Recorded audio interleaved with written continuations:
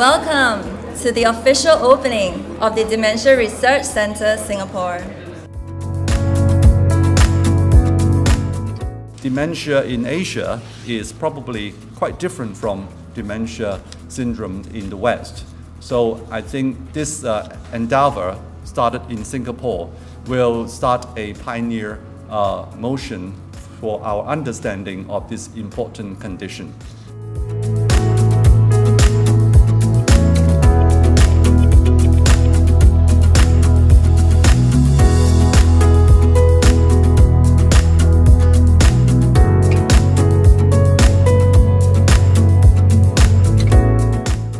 The four of you to be ready to place your right palm at the count of 3 to launch the mechanism. 1, 2, 3.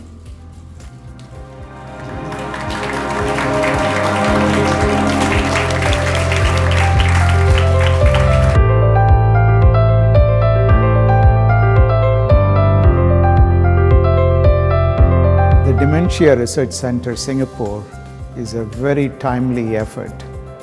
With the aging population and also with the projected increase in the number of dementia cases both in Singapore and around the world, it is very important to develop deep insights into the biological origins of this disease and also to create new mechanisms for diagnostics, treatment and potentially cure for a significant disease that not only affects Asians but also on a global scale. We have had a good start to the Dementia Research Centre Singapore. Over the next 6 months to 1 year, what I really hope we can do is to enlarge our sample size and also incorporate digital technology and artificial intelligence to what we do. I think we need to characterize our patients to greater depth, and having digital platforms will allow us to do that.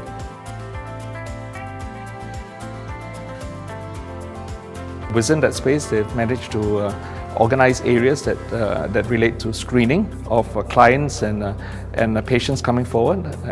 They have a space for interviewing of patients that allows for confidentiality to be maintained, a space where they can carry out taking of blood samples for biosampling and further research, for imaging studies to be reviewed, and for a discussion to take place concerning the findings of the tests that have been done. And I believe very strongly that this space it has been well used and there's potential for a lot of good research to take place in the future.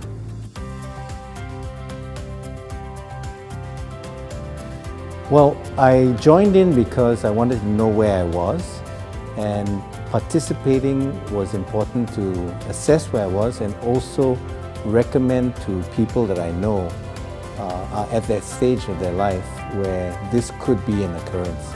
So it's been very useful, and I have a group of network of friends that I will be recommending to join the study as well.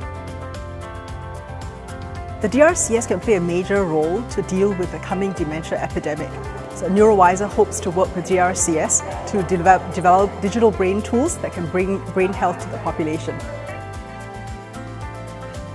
I also want to harness the engineering strengths at NTU.